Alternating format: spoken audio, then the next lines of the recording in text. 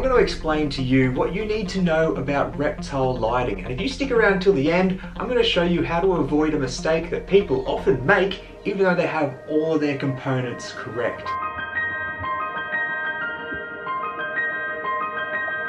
Now, lighting is a critical part to keeping our little scaly friends healthy and happy. And it can be broken down into three main categories. These are heating, ultraviolet, and visible light. Now, these all work together to help us simulate that big giant fireball in the sky. Reptiles are different to a lot of other animals in that they're ectothermic. They rely on their outside environment so heavily in order to process their daily functions and gain the majority of their energy. So when we're trying to replicate that big ball of sun in the sky, we need to make sure we're doing a good job of it because it's really critical to their entire being. Now, all of the light on Earth that we have around us is on a massive spectrum.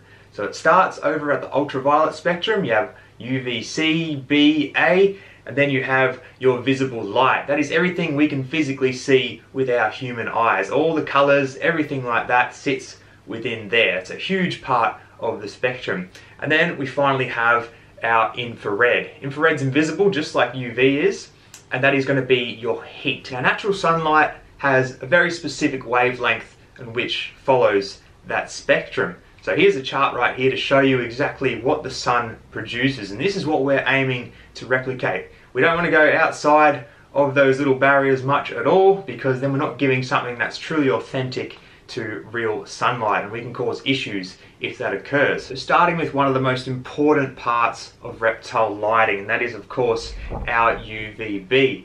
Now, this is important for reptiles metabolizing calcium and a whole bunch of other bodily functions they actually go through.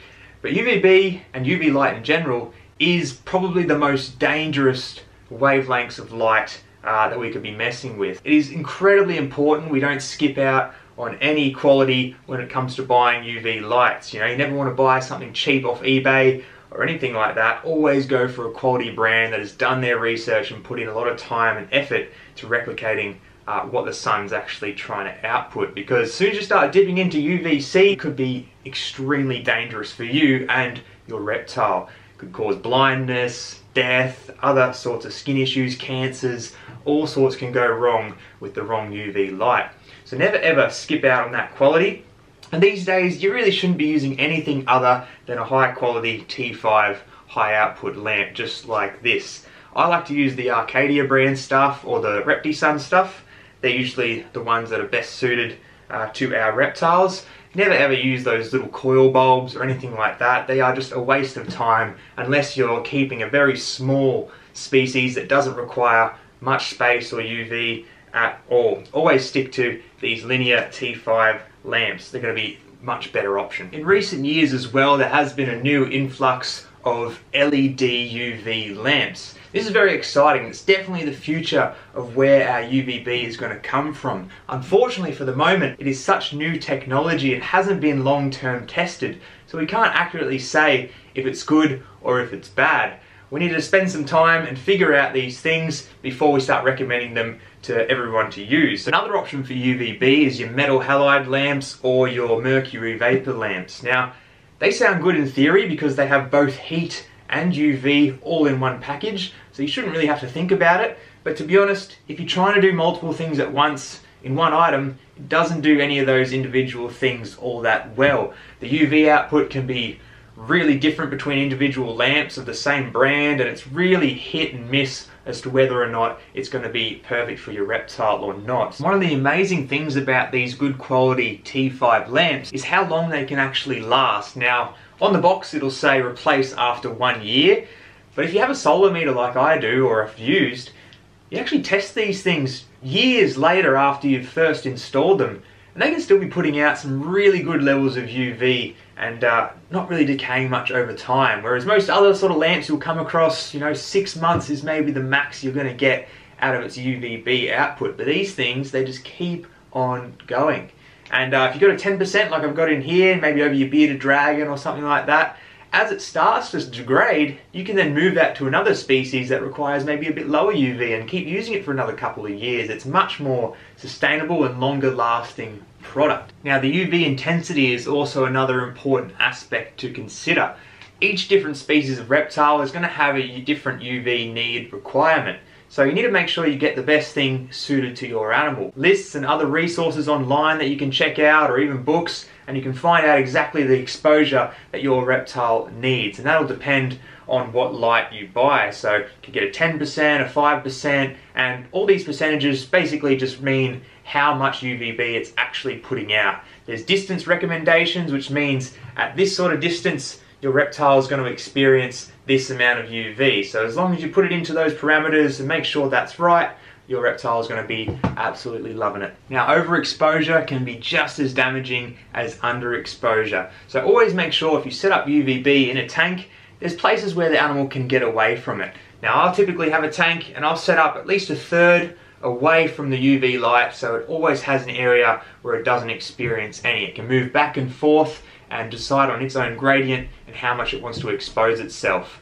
Along with that, you can have hides and other places like that to also add this effect. Now, underexposure of UVB is going to cause issues as well.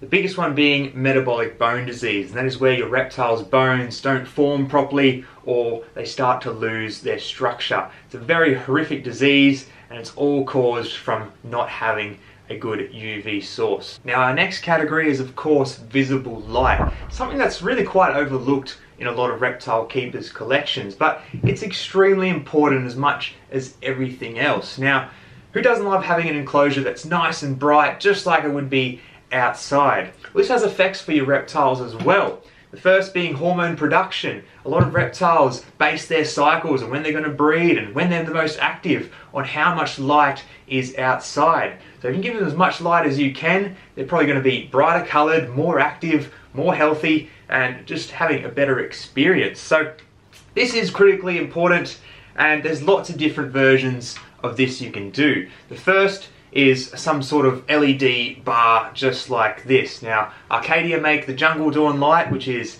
an incredibly high-powered, beautiful piece of equipment that just lights up your enclosure and can grow plants very, very well.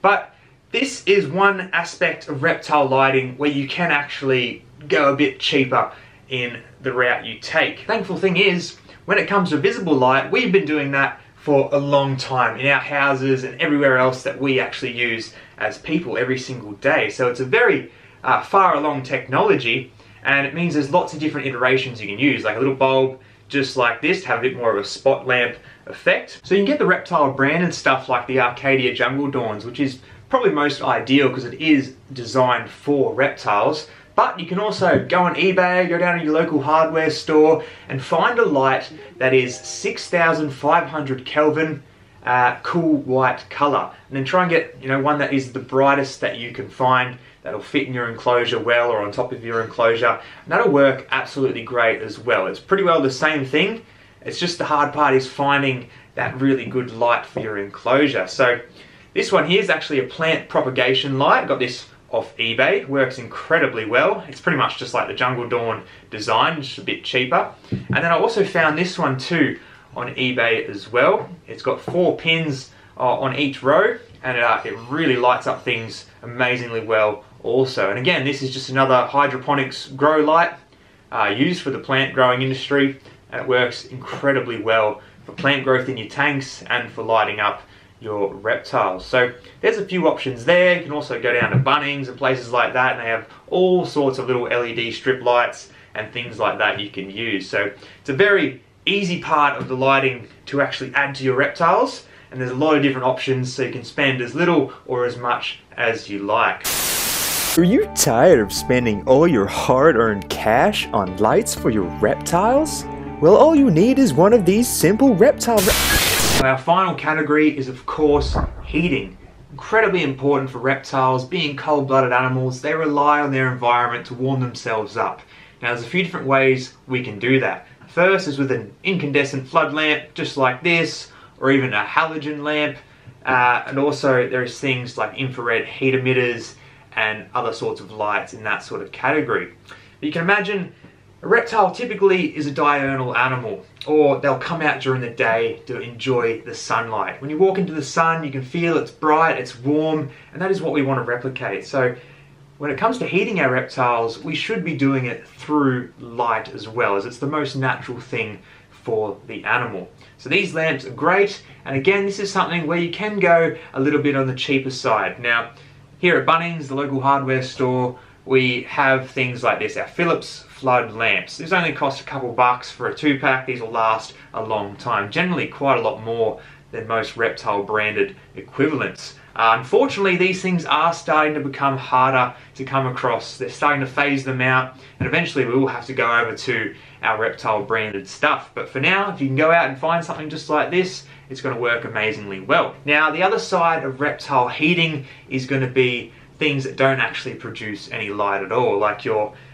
deep heat projectors like this, or your ceramic heat lamps. Now, these should really be only used at night when you don't want to produce any light at all. Now, in the olden days of reptiles, we would often use a lamp just like this. We'd paint it red, or get a lamp that has red glass over it and use that at night, as red is typically a color spectrum that doesn't inhibit the eyesight as much as a normal full bright spectrum daylight would. But reptiles can actually still see these red lamps. It's always going to be better to have the enclosure completely dark, and that is why these things are so much better for heating at night time. Now, these deep heat projectors produce a wavelength of heat in where it actually penetrates through the skin a lot deeper than your ceramic heat emitters will. The infrared spectrum is quite interesting. You have infrared A, B, and C. A and B is what you're typically going to find in sunlight. It's going to really go through the skin and get nice and deep into the tissue and feel a lot better for the animal. Whereas your infrared C is typically going to warm up the environment and the air a little bit more. It's not really having that deep penetrative effect. Well, now we understand our 3 different categories of reptile lighting. We can put them all together and give our reptiles exactly what they need. And this leads us to the big mistake people make when they set up their reptile lighting. Now imagine you walk outside, you stand in the sun, and it's cold. It just wouldn't make any sense. But that is what people are unexpectedly doing when they set up their reptiles. They get each of these different pieces, which when coming from the sun is all together in one package. But what they do is they get each individual piece, they spread it apart in different spots on the tank. So if the reptile wants to heat up, it has to go over here. But the UV light's over here. It just doesn't make any sense. We need to bring our lights together and have a spectrum in where the reptile can get the most exposure and then move away and get the least exposure. You don't want to have your lamps scattered around different parts. You want it to all overlap as much as possible so your reptile can get the most natural-like benefit from each of those items. Now, this is just covering the basics of reptile lighting. It is a complicated topic that we're constantly learning more and more about as time goes on and as technology gets better and better. So if you want to keep track of all that, make sure you do your own research, go into Facebook groups like Reptile Lighting, I'll leave a link in the description below, and learn more about this incredible way to keep your reptiles healthy and happy. Otherwise, thanks for watching guys, my name's Cooper, I'll see you in the next video.